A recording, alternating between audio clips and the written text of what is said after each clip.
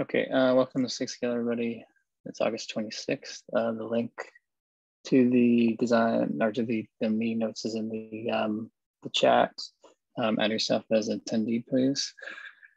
Okay, so today's agenda, first item is shared dashboard location. I thought of this after last meeting.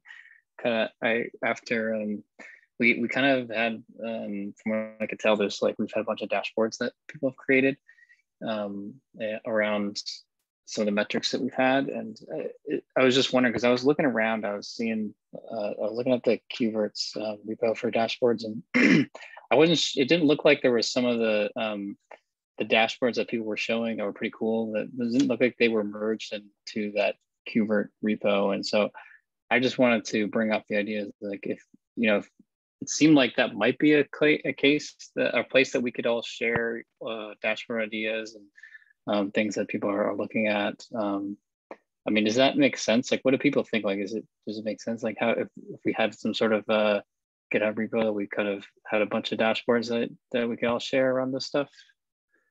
Yes, please. And actually, there is a repository for that. I was planning to submit the dashboard that I'm using for the control plane there. There is a dashboard for the VMs metrics, but it's missing the metrics that we have for the control plane. I will submit a PR for that. It's a KubeVirt. I don't remember now if it's here in our document. It's somewhere. Let me check the link again.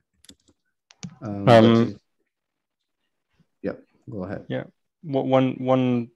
I tried a few of those dashboards that are in the KubeVirt CI, and one important point I would like to see for the shared dashboard location is that we document we make sure the dashboards are properly exported and that they are compatible with either Grafana operator, or just like export them as a JSON and not as some custom resource, so we can import them into any Grafana. Because I couldn't import most of the dashboards. I had to copy the JSON out of the dashboard, and that didn't work. And and then I just create my own. Yeah.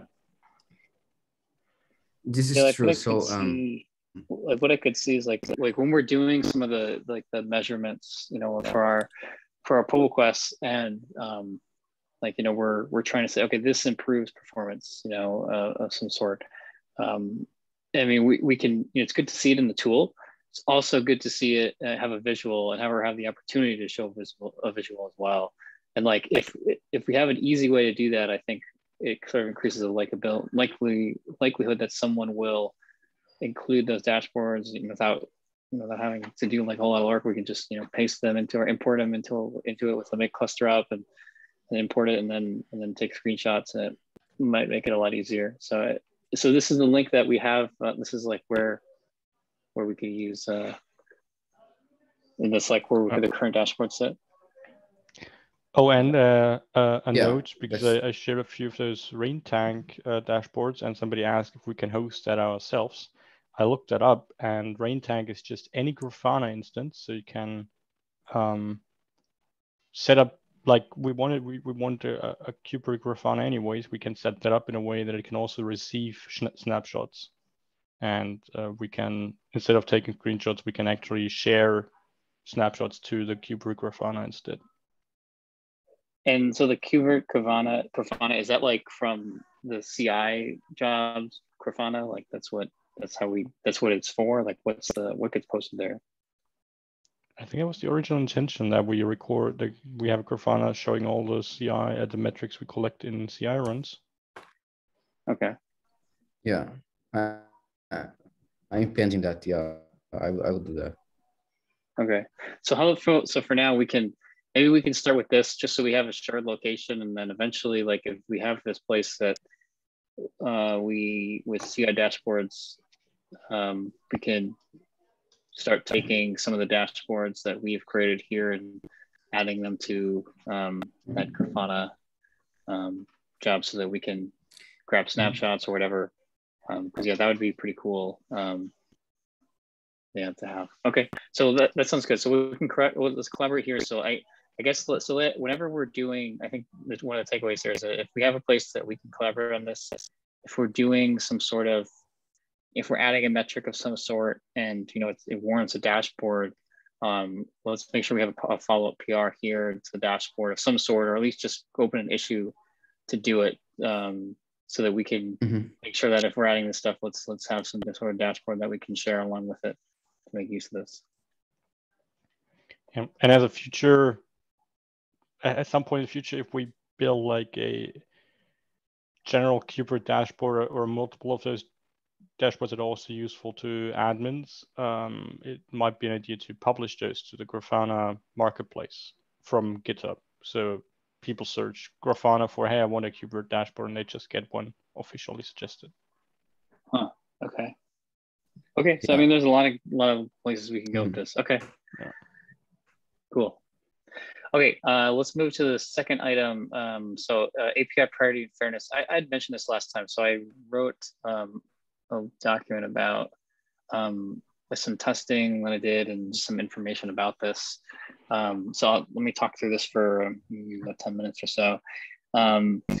So the API priority and fairness was introduced in alpha in Kubernetes 118. It's beta in 120. So it's enabled by default.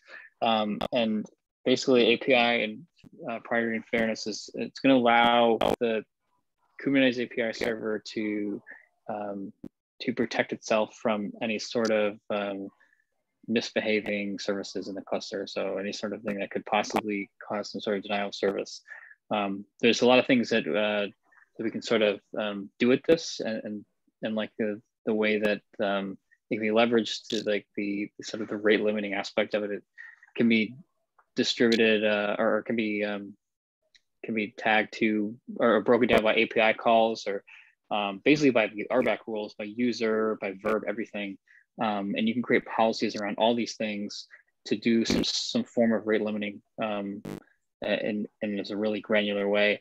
So it's actually really cool. And so in addition to protecting the API server, you can do other things like protecting a user from another user, or protecting like some sort of API, like whatever it is from, if you're a big user of an API, giving yourself priority by user, or making sure that those APIs get through at a higher priority. And so there's a lot of things that we can do with this. And so the idea is that KubeVirt in newer clusters could have a policy by default, just like Kubernetes does, to make sure that its traffic, the control plane traffic, is not interrupted.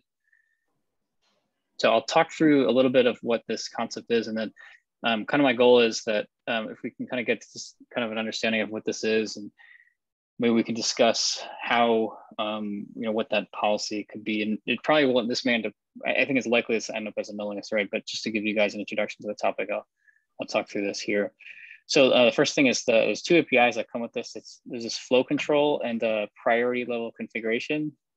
The flow control is basically the set of rules like that define what's going to be regulated by the priority level configuration.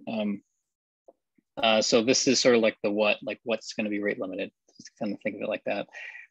Priority level configuration defines a number of outstanding request limitations and number of queued requests for a flow control. It's kind of think about this as like how something can get rate limited. So the number of queues and all these other things, these configurations will affect the priority, and if requests can get rejected, and all sorts of things like that. So here's an example just to give you a taste of this. So a flow control, this example is it will capture VMI's list requests for this service account lister 0 from this namespace, and you can see like some things in here, like there's here's the priority level configuration it defines, and the rules, it looks a lot like RBAC. So we can specify on an API level, the resource, the verbs, everything. And the subjects like a service account. So, or you can do all users if you want to, the namespace of it. So it gets pretty granular in terms of what you want to control. So what's important here is that there's sort of a one-to-many relationship, and that you can, every flow control can list, you have many flow controls that list the same priority level configuration. And so this plays sort of a role in how the fairness algorithm works, which I can talk to after I talked about what the PLC is here. So the example priority level control here that is referenced above, this is has a few fields. We have ensured concurrency shares. Kind of the way to think about this is there's like a calculation that happens on the Kubernetes API server side that determines the number, how much concurrency you can have, how many outstanding requests you can have. It's based on the number of max in-flight requests and another flag. There's two flags that basically determine how many requests at once the API server can handle, and there's a calculation that takes those values into account and this value, and that will determine how many concurrency shares you can have. So that's basically your priority is the way to think about it. And then there's the configure for how you can be rate low, the number of queues, the queue length limit, and the hand size. Queues, this is pretty intuitive. So like, the note to think about just the number of lists, the lengths of those lists, and size. This is part of the fairness algorithm. Hand size is referring to kind of like I think it comes from the like cards, like a deck of cards, and if you were to have many in your hand. But the way to think about this is the definition of it is that this is the number of queues that a flow control can end up in. And what's important about that is in this algorithm is that, let me see, I actually want to see, oh, here we go. I think I have a link to it. I'll show you, there's a good picture of it. So the idea is that, here's a good picture. So when there are a lot of heavy users that are accessing a bunch of different queues, the idea is you want to distribute those users to different queues. But the problem is that you don't want, you sort of don't want to end up in the wrong queue. So hand size is the number of queues that you'll end up in. So that number was 4. So in that so for the example here is that you'd end up in 4 of these boxes. Your requests can end up in 4 of them. And statistically, the probability of you sharing one of those boxes with a heavy user, let's say if you, let's say like the rainbow here or something, like if the rainbow is a heavy user, it's going to clog up these queues. But if you're across 4 boxes, then you'll have, your request will eventually get through. So you're not going to be run over by someone that's got a lot of requests coming through. You'll eventually get attention from the API server. And there's some whole probability about this in this table. There's a good document kind of explaining what this is.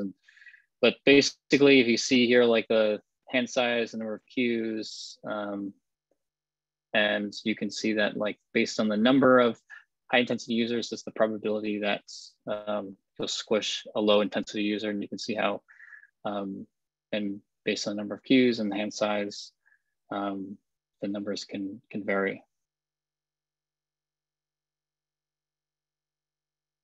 Okay, so with that in mind, like we want to have a lot of, well, actually, let me go back up for a second. So the idea with this shuffle shard algorithm is that we want to have a lot of workers. We want to have a lot of flow controls. Those are like the workers in the for the algorithm. So we want to have a lot of them. We want them distributed, but we also want to make sure we have a responsible number of queues as well, and the right amount of queue length. They all have different behavior. Queue length, the way it was described is that it's better for burst requests, so they don't get rejected. They can pile up in the queue, and but all this stuff though does cost more memory. Like so the number of queues that need to be maintained and so forth. It does use more memory. So it's something to consider, but the ultimate result though is that we don't run over completely the API server with all these requests, which is what would happen if we just were if we weren't blocked at all. We just let the API server just be overrun with thousands of requests, list requests or something like that, something very heavy, until it just ran out of memory.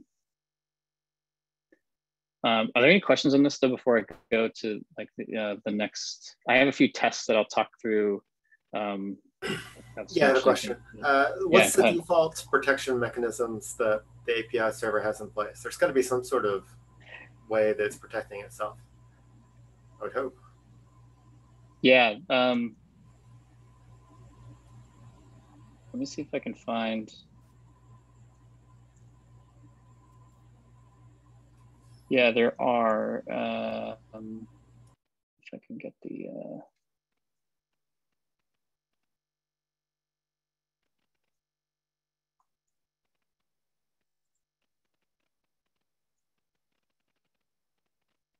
Yeah, so here are a few. So by default, you can see here, like there are a bunch of queues that are a bunch of flow schemas that are created, and they all share. They're all workers in this workload high priority level configuration, which is here. So the control plane protects itself by using this priority level configuration. Well, what's the default for just normal, not Kubernetes core components, but let's say KubeVirt, for example? If it's contacting the API server, okay, the catch-all, and yeah, okay, so that you get down here caught up in these, regardless of how the system's configured, the catch-all, we would fall under that. So we would be limited by the catch-all. Okay, so we wouldn't overrun the API server if we fall into the catch-all, which is a low priority. Is that accurate, or am I? Yeah, like so you're going to get into the catch-all. Well, see, I haven't tried this with the catch-all. It's a good question. You'll get into the low priority. I think what you'll end up with is a ton of rejected requests. You can see there's no queues. I mean, I haven't tried this with none, but there's no queues and there's no hand size and no queue length. So I think maybe you get rejected. But what I mean by overrunning the API server, I mean in the case prior to having this, like having free reign, if there was no sort of API priority in fairness. So in the case of the catch-all, I would expect that these are rejected since there is no queue.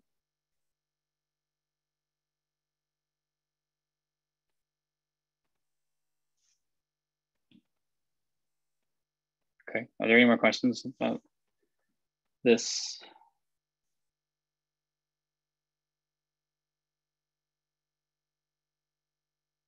Okay. So this is installed by, sorry, I'm just looking at my cluster at the same time. So this is installed by default. Where do we fall into this? So we fall into the catch-all today. I mean, we work with that, and our own client-side rate limiting does something to impact our performance. I guess I'm trying to understand the difference. Let's see.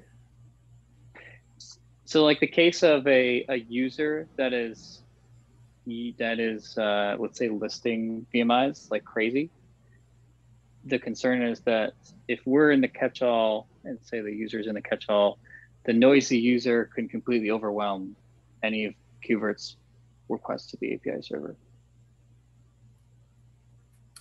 I see. That's the concern. So essentially doing like the way that Kubernetes protects its control plane now. So having a way to something of a higher priority, higher precedence that we can make sure that KubeVirt's requests aren't going to be affected by anything that the user could possibly do. I mean, it could just be that we end up in workload high, and that's just that could be reasonable. But really, the idea is just so we avoid any sort of collisions with someone else. Okay. I'm interested in your data. It sounds like you have some tests or something. Yeah. So. Some things that I should understand.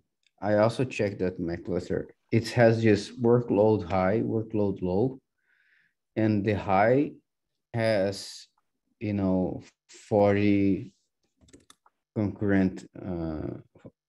Well, yeah, 40 for the concurrence. Maybe it's thread go. Yeah, I don't know what is this. And the low it's 100. It seems that the low is higher than the high. I don't know what we should expect for these numbers, and why they call high and low here.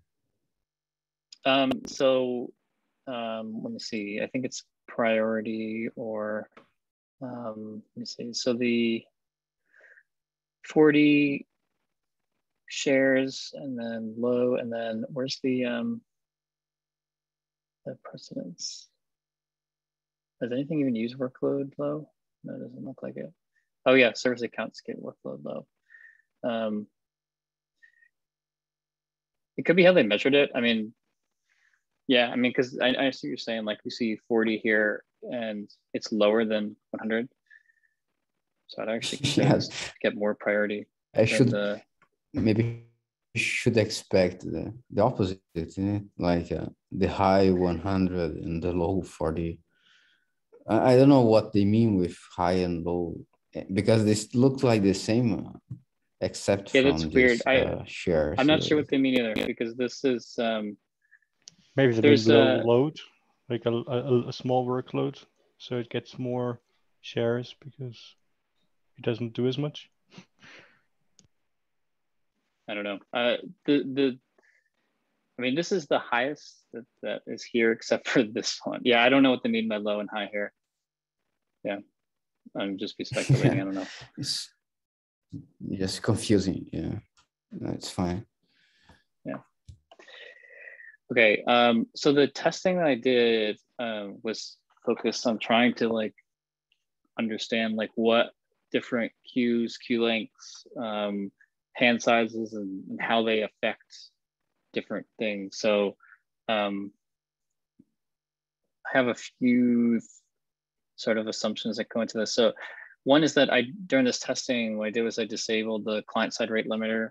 And then the second thing is that I never see the API server get completely overrun. The memory and CPU does go up significantly, but it doesn't get completely overrun, which is good. That's what's expected. And then I highlighted some things that I thought were interesting.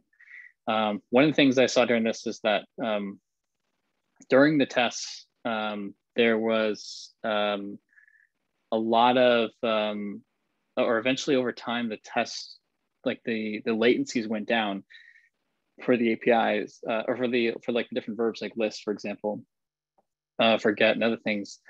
Things just got really fast, and I noticed this when I went through the API server logs, and I saw like how much faster etcd got during this. It was, well, from caching or something, it was significantly faster, going from almost 300, 2000 milliseconds all the way down 900, 500. It gets really quick over time, to the point that it's actually interesting how it does this, but based on the load. So here's kind of what I did. So I have 600 lists per second of 50 VMIs. So I'm just doing a GET request and a namespace that gets all the VMIs. This is pretty expensive. 600 per second is extremely expensive. So the concurrency limit for this is calculated. This is a Prometheus metrics. I grabbed it. It's 178. It's the same for all of them. I did a by namespace flow control, and then here's what I had for the priority level config: 20 priority, 10 queues, 20 length, and hand size 4. So I had a bunch of metrics. I built like a little dashboard to kind of look at this. So, and this is basically what I pulled from it. I do see that we get 180 requests per second that go through. It eventually settles down at a much lower rate. At least that's what it shows. We see a queue wait time of 1.5 seconds that becomes nothing over time. Our request execution time was very high at first. It goes down. Rejected requests. So this returns, I believe it's a 409 or 429 that gets returned from this. We were getting a ton of rejected requests at first. Eventually, it completely goes away. And this happens when the queue gets full. That was, it's one of the ways it can happen, but this is what all these were, is the queues were just filling and we're getting rejected requests. Dispatched 350 per second, eventually settles down a little bit lower. The number of in-queued requests, 19 gets down lower. List latency, like I was talking about, or during this time, it goes up to 10 seconds. It even settles down around 8. And you can kind of see from some of the dashboards, like initially during this time period, there's just an explosion of requests. And then it's just slowly comes down in this over time. Please increase a bit. Yeah. And this explosion of API requests, is this happening when you're starting all the VMIs? And do you have some sort, it sounded like you have some sort of load generator or something that's just doing list requests? So all I did was I created 50 VMIs in a namespace. I have a pod that's running, and all it does is does a get to the namespace. Get all the VMIs in that namespace. Okay. And it does it at one pod will do it at I think 3 per second, and there's 20 of them. Is it, have my math right? 30 per second. Okay, so we're seeing an increase in the queue length that happens, just trying to get this clear, during the startup of the VMIs while this pod is just issuing list requests. And then we see it, what appears like everything kind of settles down. Are we thinking that it settles down because the APIs or our KubeVirt control plane has settled down, and then all the pods list requests can just take more higher priority at that point? Or what's your theory here? I'm not sure if it's us that's doing this. So so at first we get a ton of requests. We start taking a little bit of time to fulfill them. It eventually gets a lot faster, but I mean, the time increase that I saw was from etcd, like the response from etcd. It wasn't necessarily from our control plane at all. But this is an area that I need to explore more. This is just kind of where I identified the sudden speed, or the massive speed up was going to storage and coming back a lot faster. It might be caching. So after things settle down, right, and there's no difference between all the objects, then it's able to return the same result.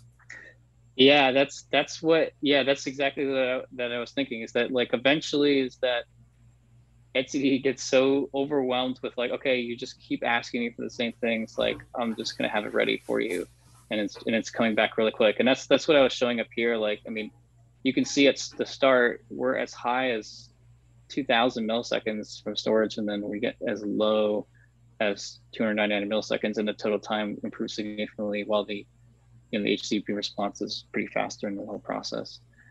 And the result is that how long our queues don't fill up, and then we don't get any more rejected requests. What's that? So how, you run it for 20 minutes? I ran this. How long do you run roughly, it took a little bit. What do I have in my timer here? So roughly, I let this one sit for an hour. There's 2 dashboards because it's about an hour went by during this process, I think. Let's see, 7.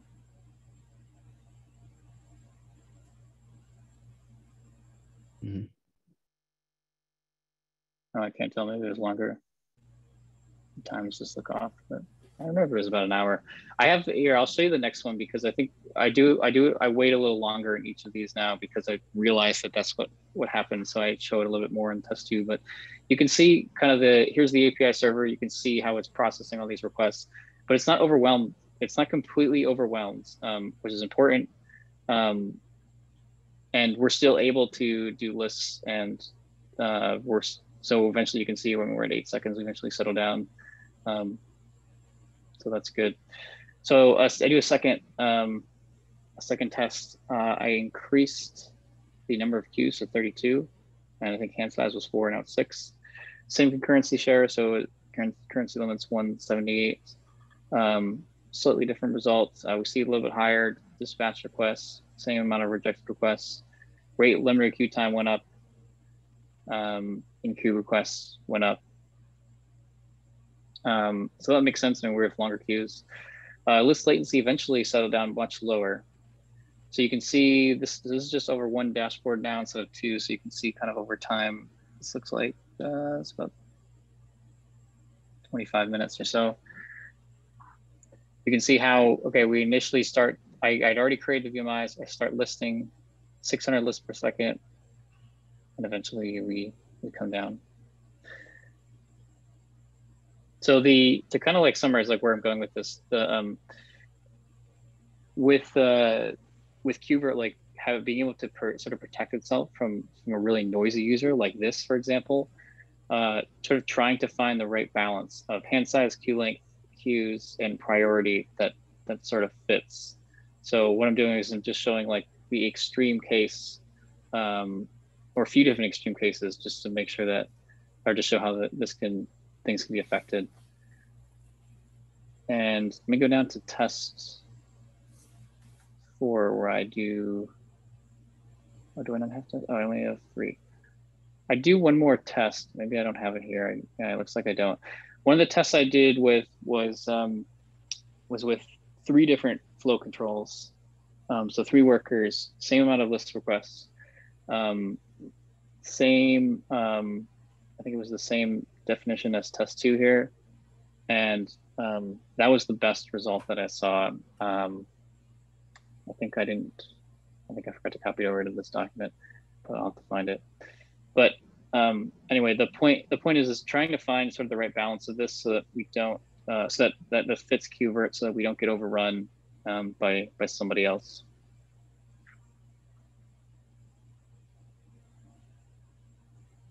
So just try to understand. So when you say high, is it the beginning of the test? And when we say settle, it means like the steady state. You keep doing the list, and then it's steady state to some latency for the request. Or yeah, so when it goes up here, when it's very high, this is the moment when I start kicking off the list requests. And the steady state, which is sort of, I was surprised. Like I sort of expected this level to sort of continue. I expected there were the number of rejected requests to stay flat, but I think it's because of caching on the storage side is why we see like those requests return very quickly. Eventually, etcd sort of is able to return things faster. Do you have? Yeah. Yeah. Do you have the etcd has a dashboard also, and it might be nice to see what's happening to your etcd. Yeah, I don't have. It has some latency and. Yeah, no, that'd be a good idea. I pulled this from the API server logs just to get a sense of like where, like, because that's after I saw this happening over and over again, I was like, I figured I'd trace these, and so that's what these are. But I mean, you clearly see that there is something happening here that is causing the etcd to return significantly faster. I mean, it's littered with these like 3,000 millisecond requests initially, and then eventually you see a ton of these, and then so on, and it's really fast. But I mean, I mean, that's a cool thing to see. I mean, I think it's beside the point. I mean, I think the idea is that with 600 list requests per second, like a very heavy operation, I mean, there you can see how much the CPU memory explodes. It doesn't completely overrun the API server. It's still able to serve traffic. And when I did the test with 3 different workers, they were still getting through. It actually had a higher patch request. It was somewhere a little over 400. And so like the number of workers that we had worked better in that scenario. So the idea is like if we were to define a policy of some sort, like, you know, whatever the queue's hand size is, it's something we'd end up with something where we take all the qvert components and we put them all together, and they have maybe their individual flow controls, but they share priority level configuration for qvert, and then they have, you know, some queue length. Probably one of the ones, you know, like that I had in the example for Kubernetes, maybe we can copy that one, or something like this seemed to work fine. And that's kind of what we can use to protect ourselves from somebody that's doing this somewhere else, and just to make sure we're getting to the API server. And make sure that none of our controllers also are doing anything that we don't want them to do. Can you create an issue on qvert, link this data, and I think the issue should be, I think we should auto-generate some sort of flow schema, perhaps, and make that something that the operator is capable of installing, maybe, based on our data. It's kind of an investigative issue, but it would allow people to find this, so to find your data easily. And maybe it's something that we can automate at some point in the future if it makes sense. Yeah, I agree. I think there's still, I think there's still sort of some investigation. I like there's a lot of still open questions, and yeah, so it makes sense to me. Like, for instance, like another area, we could even do flow controls per API or per verb and per API per user account. Like, there's a lot we could do, and like one of the things like that prevents us, like if we say that, if we know, for example, that list is heavy, we do know that, we could isolate lists, and then we could let create go through, you know, have it be processed separately, so that we can make sure there's fairness between those list requests, not, you know, blocking any of the create. So there's like a lot we could do around this. But yeah, I think we can start with an issue, and then maybe as we get more data or something, I kind of want to start a mailing list discussion, and we can kind of get some consensus on like what we think this should. So here's the scenarios I'm seeing this potentially impacting us. So we're talking about like lots and lots of nodes and lots of vert handlers. Vert handler is going to be calling lots of lists and watch on virtual machine instances. So I could see in a kind of failure scenario, for example, let's say half of a data center has a power failure, and we're bringing all those nodes back online. If we had a flow control or something that gives vert handler precedence, then it might be able to bring up all of its virtual machine instances quicker, because it would be able to do get the lists cached and everything quicker. Yep, I think it's that scenario. Like we could get, it could be that scenario, David, or like in the case that there's that huge outage, and also in those we have a ton of those list watch requests, it doesn't completely take down our control plane as well. Yeah. Or yeah, it doesn't completely take down the API server. Yeah, sorry. Go ahead, Marcelo. No, when we do an update in the cluster, also for example, newer version, and it will also, you know, do a bunch of requests and kind of things. Yeah. So so for next steps, like you said, I think it makes sense to me. Like, create an issue, we can get some attention on this. I think I need to do some more tests, because there's like a lot of different ones I can do. I want to do like a one that's a little more granular, like with another 600 list requests, but with like maybe 10 different workers, and see how it performs, and just to get an idea. And then maybe we can try a few tweaking with the hand size and the other one, and the queue length a few times, and maybe we can get an idea of how we can perform in a few of these scenarios. Yeah, and the idea with the GitHub issue is not necessarily that we have to solve something immediately. It's just discoverability of your research as well. Yeah, Okay. and also if you can include the, the other, the catch-all, what's the difference between the catch-all and with the example that you did, to see if it's how much it can be, mitigated or improved. Configuring that, it will be nice also. And my last comment, it's about the TCD. The TCD seems to be too slow. Like the TCD documentation says the latency should be under 10 milliseconds, and you are 300 2000 milliseconds. Well, are you in a nested environment? It's definitely too high. Ryan, no, are you running cluster up or something? How would you be testing? No, not for these. Really? So this was tested on bare metal? Yeah. Oh. It's way too high, I would say. Well, is the TCD running, separate from the VMs with the master nodes, something like that? Or yeah, I think actually in its own VM. I think it's so. What's generally, is it like 10 milliseconds? You said? Yeah, 10 milliseconds should be fine. It's what I'm seeing also in my. It could be this request. I don't know what it is on the like the normal request. Like I don't know what the baseline is normally, because like, so for example, like this case, like this that I'm showing here, like these logs only show up in the API server when they're really slow. Like when they're over a certain amount of time, like I think it's 500 milliseconds is the baseline. So there are other requests in here that are faster. It's just they're not here. Okay. I don't know. High. I don't know what they are.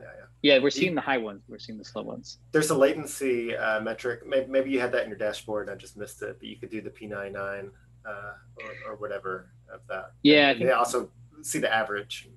And see how I think that's what Marcelo was asking. I don't have the etcd dashboard attached here, but yeah, I mean, I think that's a good one to at least have to show this, because we would expect to see this to at least decline, or at least maybe to show up in the dashboard and even see the average.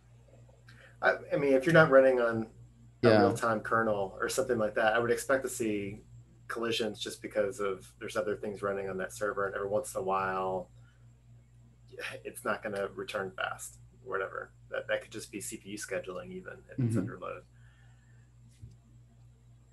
Yeah. Right. But still, 3 seconds. 1,000 miss. That's really like, it's too bad, isn't it? 2,000. Yeah. 2,000 milliseconds. Yeah.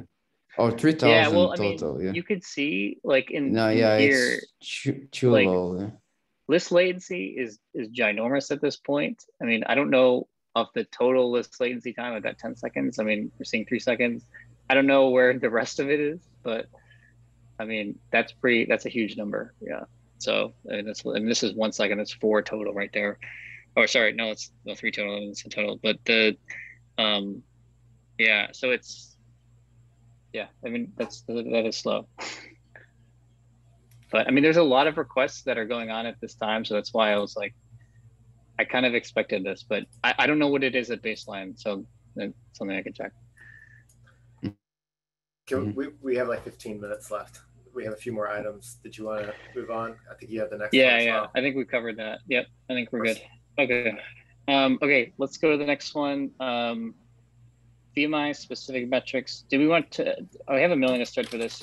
Do we want to talk about like this for maybe 2-3 minutes here? Is there anything, or do we want to just cover it in the thread? Do people have anything they want to add to this, or we can just take it to the thread?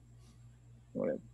It seems like we're looking for some very specific cases for stuck VMI. So it's, are we stuck from the creation to running? And then maybe in between there, is it stuck between scheduling the scheduled or scheduled to running? And then are we stuck between termination and finalization? Like maybe it's tough to represent that just in phases. Maybe, I don't know. I had trouble just trying to figure out what maybe define, let's collectively define what is stuck, what we're trying to solve here or detect here. What is a stuck VMI? I know we had it on the mailing list, but maybe we can just hash through that real quick. Yeah.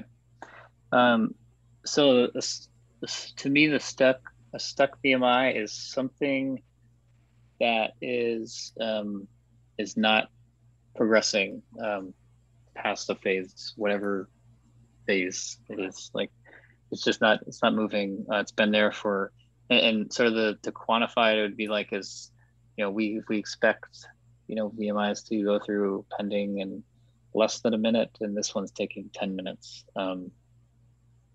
That's how I'd quantify something as stuck. Okay. So I think we can represent all of this given, once we get your deletion histogram in there, I think the collective of all the metrics that we have, we can represent this. So we would want to be looking at phases, phase transitions that take too long, specific phase transitions, so scheduling to scheduled.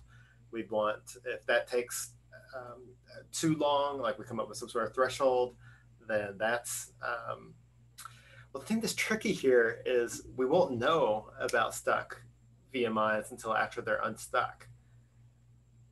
Yeah, well, so that's why I was thinking we could use the creation time as like plus like the number of phases. Like what I'm assuming is that if we knew, like if we had an estimate of like I'm thinking we use N10 time sort of as the threshold time, as like, okay, if you've gone through this many phases, and we just make an assumption that there whatever amount of time per phase, and then it's been this long since creation, then there's a high probability that you're stuck. And that's how we define unreasonable transition time threshold. It's like, say I said to 10 minutes, whatever it is, it's like, okay, this VM has gone through 3 phases and it's reached its 10-minute mark or whatever, 10 minutes plus the 3 phases, maybe a minute per phase, so 13 minutes, it's stuck. Like, let's report this as as something that's stuck. I don't know, something David, like that is what I was thinking. David, can't we know, like you said, we can only know after it's unstuck, but we record all the phase transition timestamps. So we can still know if you know the order of transitions, which we should, we can still look at when it switched into the previous phase and how long that took, right?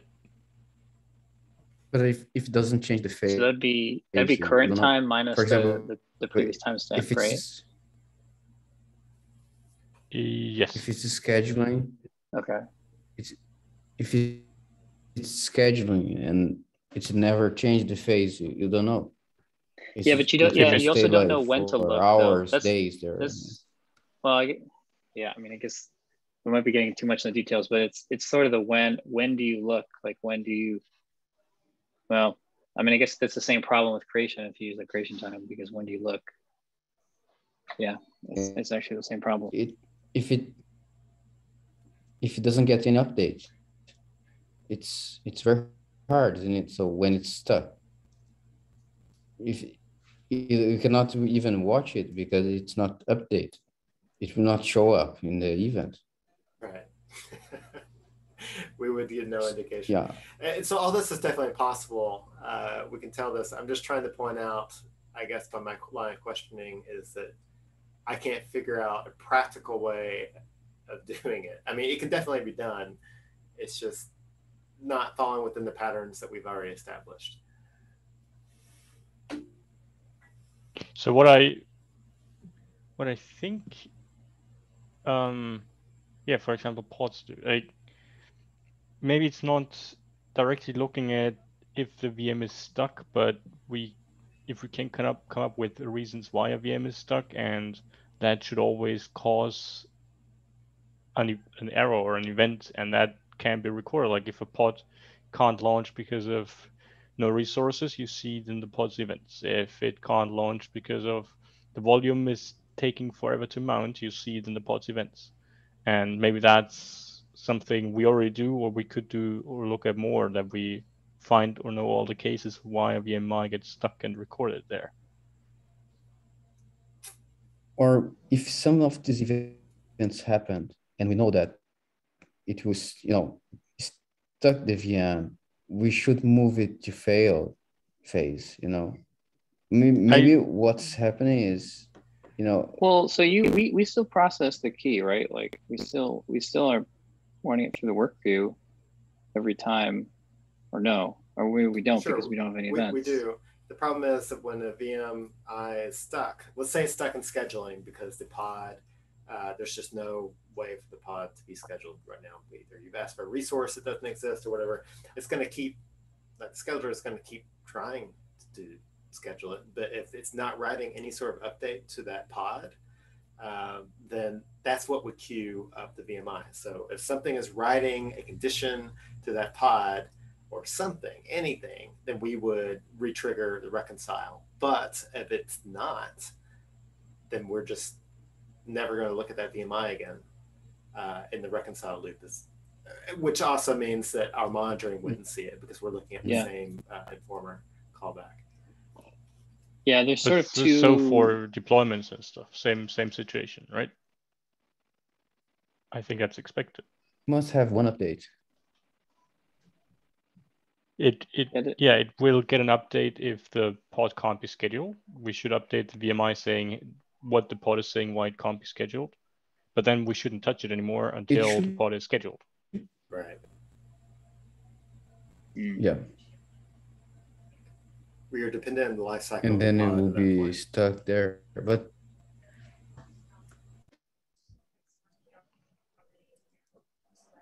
and I don't mind. It's a thing that happens with pod, isn't it? It's an open issue. Yeah, that's why I said there is no way to fix that right now. And yeah, it's generic a problem thing for and Kubernetes problem. Right. I see. Yeah. And an admin might want to look at stuck resources in general.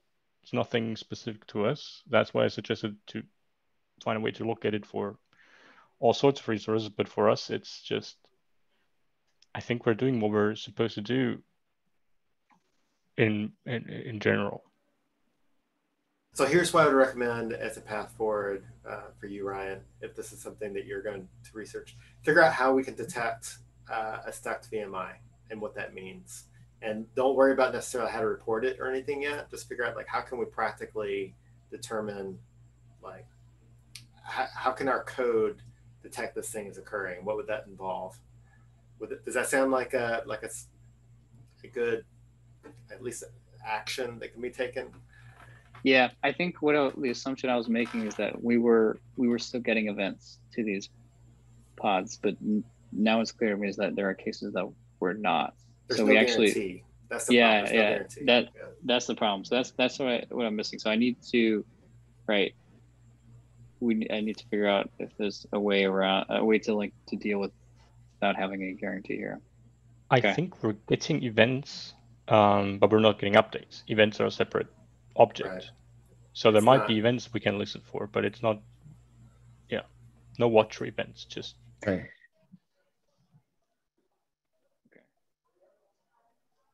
Okay. That's something I can research then. Okay. Sounds good. Okay, next one, record VMI deletion time. This is the PR that I was working on. The only open question that I had just wanted to bring up was that finding the right sort of end post to like record deletion. So like right now, the way that I was looking at it is that we use the removal of the finalizer as like the endpoint. One of the assumptions that I was making, and I just haven't had a chance to check this, is that when we're removing the finalizer, or when it's been removed, that we're in a failed or a succeeded state because the pod is exited. That's what I was going to look to implement. I tried it. I didn't catch any though. And so now I tried also just catching it on if the finalizer is removed. I didn't see that either. So I'm not sure where I could go with this if there being no finalizer on the VMI, the new VMI object, if that's the right ending to record delete time. Let's see, what are you trying to measure? Are you measuring the time from deletion to the time that the guest is shut down within the pod? Or are you worried about the time of deletion to the time when the pod actually shuts down? Those are two different things. So the deletion would be the time when the pod shuts down. That's when we pull the finalizer off. Yes. So yeah, it would be the time that we see the deletion timestamp. So that's when we process, the control plane has processed the delete request up until that, so the pod's removed. You can measure accurately right now the time from deletion to the time that the VMI hits a finalized state, I believe.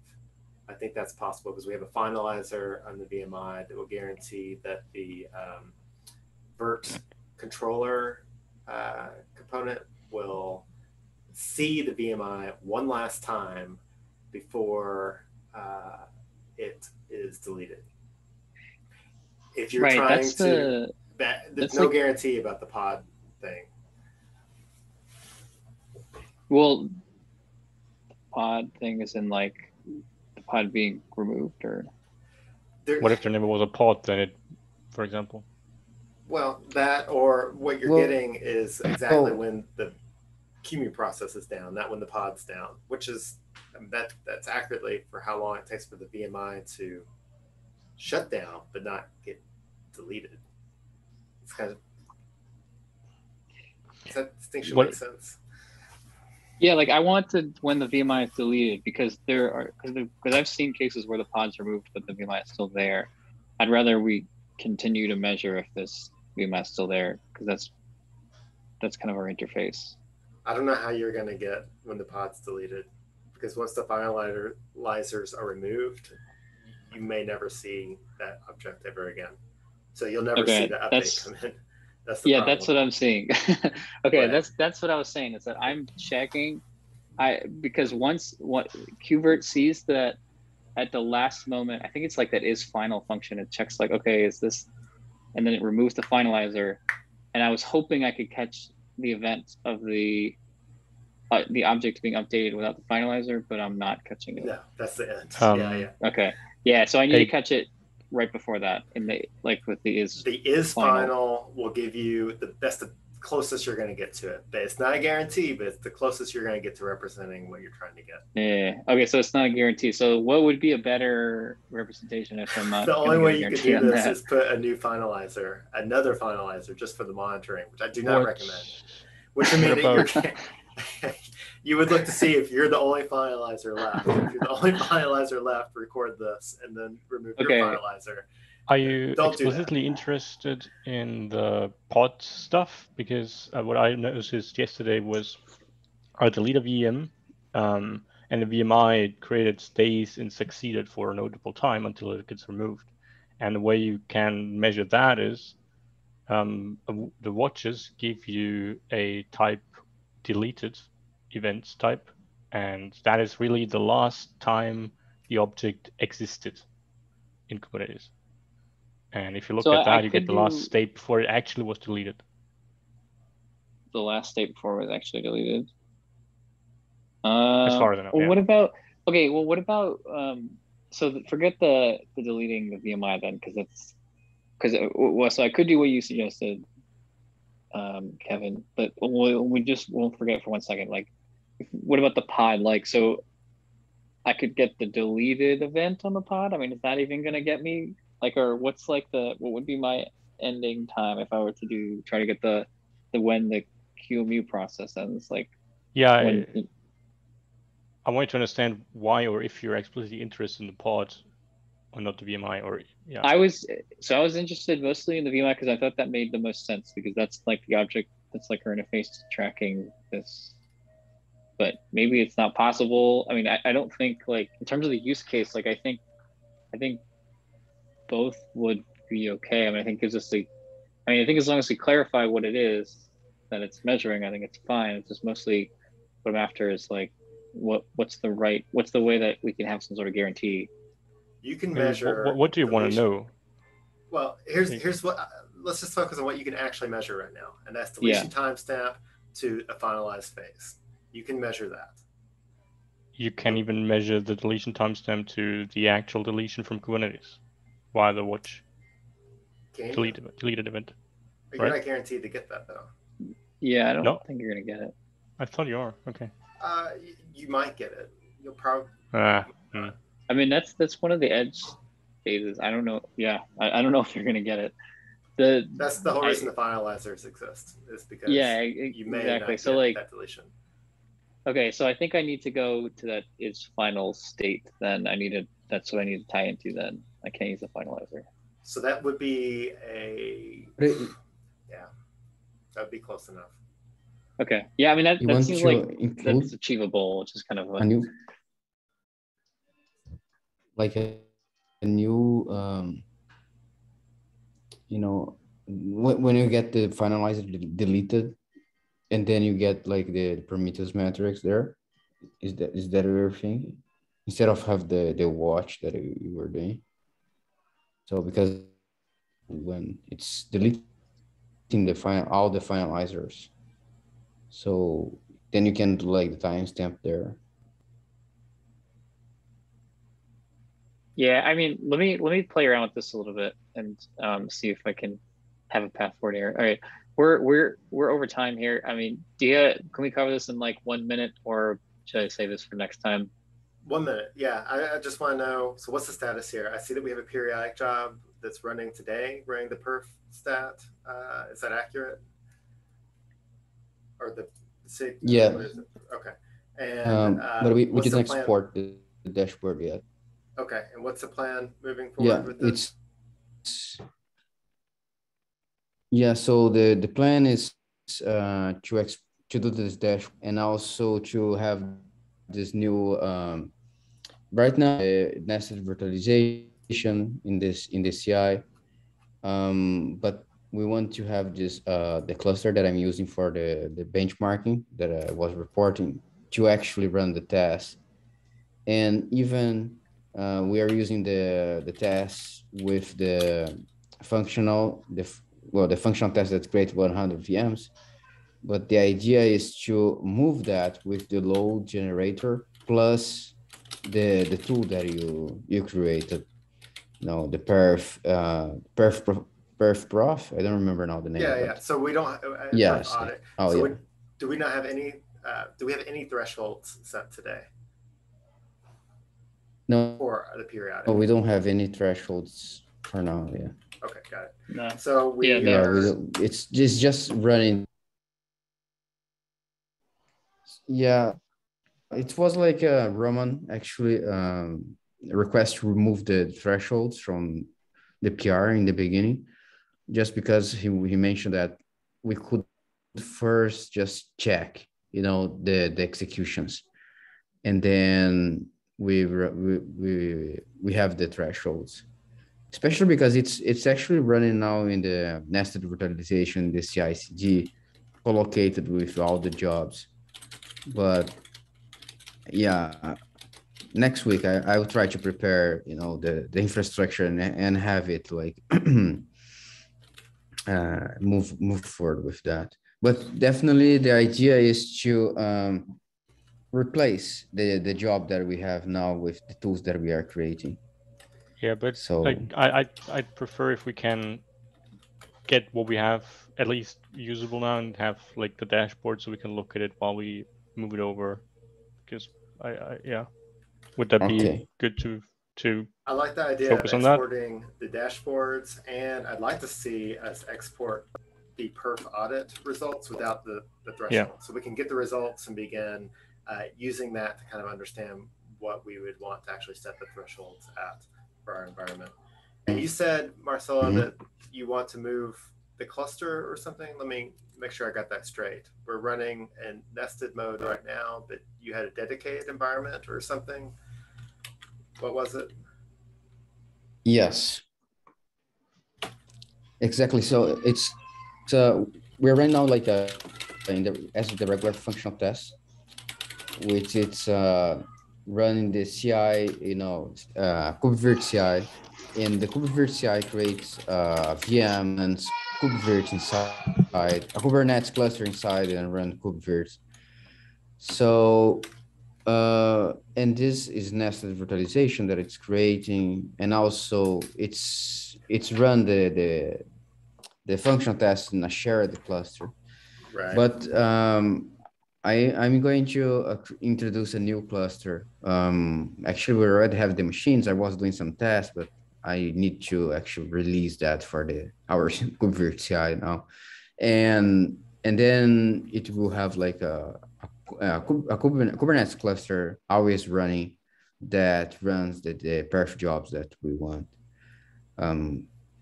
Yeah, I will configure that with Federico. That before, so just one last thing. Because I before that I was just I was just gonna ask. No, why I didn't create this cluster. Right. Go on. Sorry, I just wanted to summarize real quick. Where is this being tracked? These changes, so we can at least get some sort of. Where can I go to figure out how what's being worked on with this and the progress that's being made? Do we have that? Or? I have it in Red Hat issues, but okay. We should. I should create like an external an issue in the KubeVirt repository describing that, isn't it? So I will do that. Yeah. It's not open. Yeah.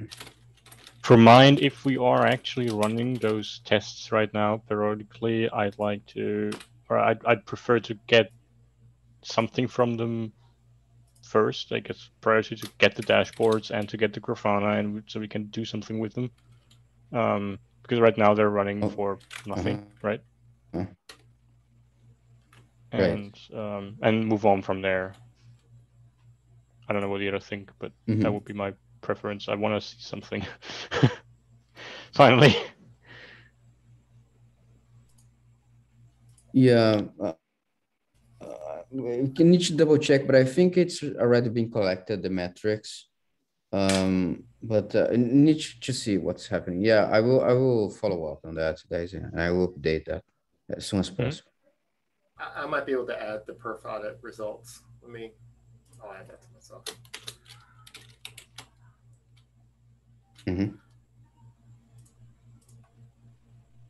Okay. Thanks. Sorry, that went over a little bit, but I thought that was important just to kind of understand the progress here. Yeah, thanks. Yeah.